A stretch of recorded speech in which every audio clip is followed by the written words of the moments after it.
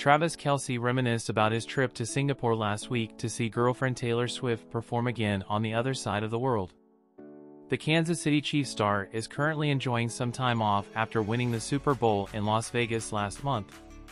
Kelce flew to Sydney, Australia to watch his lover perform last month before flying back to Las Vegas to continue celebrating with his Chiefs teammates.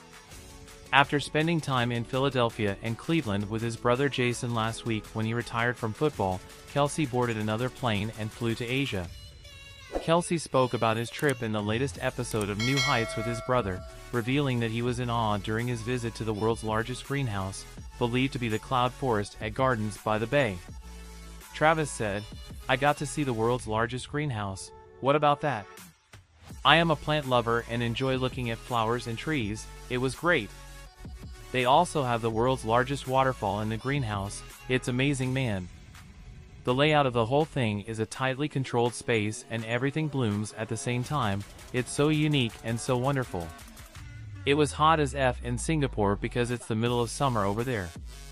It was like 100 degrees outside, and then you have to go into this chilly 78-degree room where they're just pumping AC into these plants.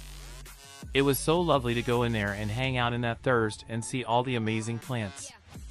So yeah, I got to do that. Got to see 2 amazing shows of the year's tour. The last of the leg Taylor has until she's back at it here in a couple of months. Got to have some lovely Singaporean food and just catch the views. The architecture is crazy. They have that one hotel, the Marina Bay Sands, where it looks like a boat is on top of 3 pillars. That thing is as advertised as well, cool as S. Everything around that hotel is really nice as well. I was really surprised by the lighting on the street. You've got the street lights, but then you've got the building lights, the bus stops, everything is just nice. We don't have that in America. Everything over there is just high-tech and you can just tell it's well planned out." When asked where he preferred between Sydney or Singapore, Kelce replied, "Oh man, that's a tough sell. I love them both, man. I really love them both. I want to see more of Australia. I feel I got to see a little bit more of Singapore, so I'm going to say Singapore was a little more interesting for sure. I was only in Australia for a couple of hours." Kelce and Swift are now back in the USA and spending some time together in Los Angeles.